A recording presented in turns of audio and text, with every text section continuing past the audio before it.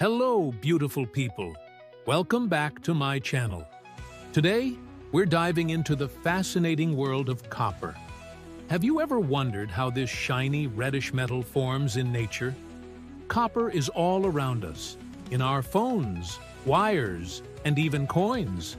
But its journey starts deep underground. Let's explore how copper is made by nature and how it ends up in our hands. Copper is a natural element found in the Earth's crust. It's one of the first metals humans ever used because it's soft, easy to shape, and conducts electricity really well. Its chemical symbol is Cu, and it has a beautiful reddish color that makes it stand out. Did you know copper has been used for over 10,000 years? But before we can use it, copper has to go through an incredible natural process to form. Copper forms deep within the Earth, usually near volcanic activity or in places where hot, mineral-rich water circulates underground. Here's how it happens: volcanic processes. When magma from a volcano cools, it leaves behind minerals like copper in the surrounding rock. Over time, these copper deposits get concentrated in cracks and gaps in the Earth's crust. Hydrothermal activity.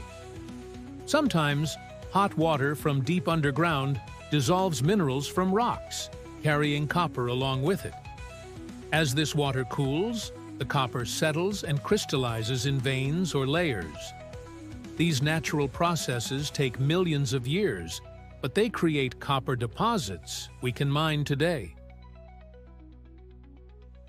There are two main types of copper deposits: porphyry deposits.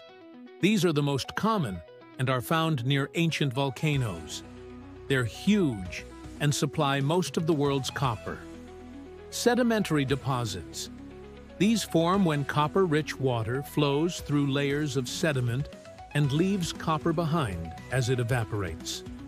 Miners extract these deposits from the earth, and then the copper is processed to remove impurities, creating the pure metal we use every day.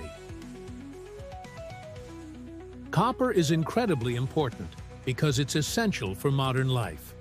It's used in electricity, plumbing, and even renewable energy technologies like wind turbines and solar panels. Without copper, many things we rely on wouldn't work. It's not just practical. Copper is also recyclable, making it an eco-friendly choice for a sustainable future. So, the next time you see a copper coin or wire, think about the millions of years it took for that metal to form. Nature is truly amazing.